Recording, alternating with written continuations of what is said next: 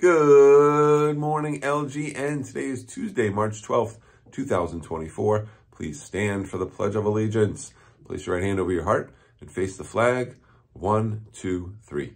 I pledge allegiance to the flag of the United States of America and to the republic for which it stands, one nation, under God, indivisible, with liberty and justice for all. Friends, please remain standing for the LGN pledge. 1, 2, 3. I respect myself and others too. I am responsible in all I do. I stay safe each and every day because that is the LGN way. We are respectful, we are responsible, we are safe. Little school, big heart. Friends, the wind has gone. Yesterday was pretty blustery, wasn't it? Yeah, it's super windy.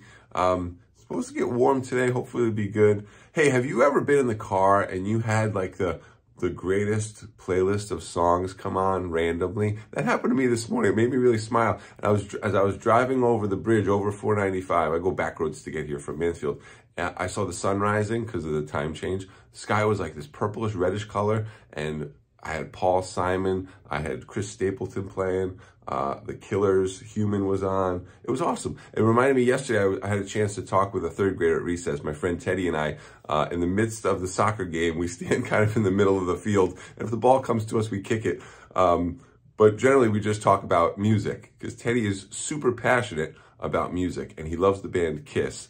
And so we have good conversations about that. Yesterday, he was asking what the first album I bought was. And I think it was, or the first CD I bought anyway, yeah, the CD, was, I think, Elvis Presley Live at Madison Square Garden, if I'm not mistaken.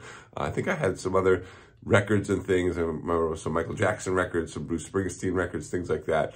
But yeah, definitely Elvis Presley Live at Madison Square Garden. And Teddy was telling me about his first albums and that he loves to listen to records, and he has a tape deck at home. So it made me smile because I love hearing about students' passions. So I'm wondering what your passions are. I know third graders are doing their passion projects, their expert fairs coming up in the spring. I can't wait to see what everyone is excited to share with their families and their teachers.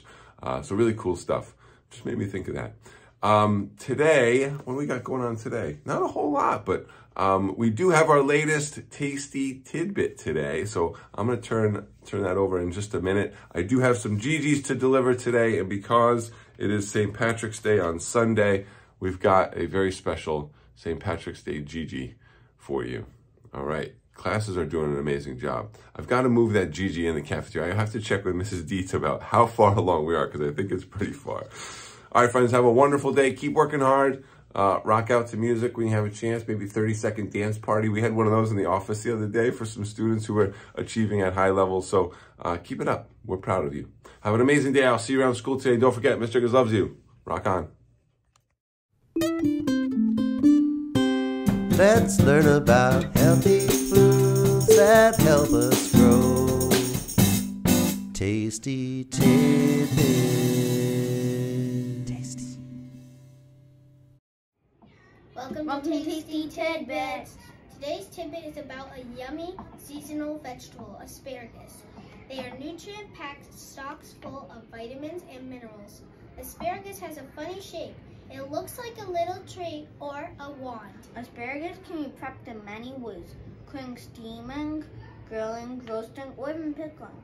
It is a versatile vegetable that can be used in salads, stir-fries, omelets, and more. So long from Tasty Tidbits.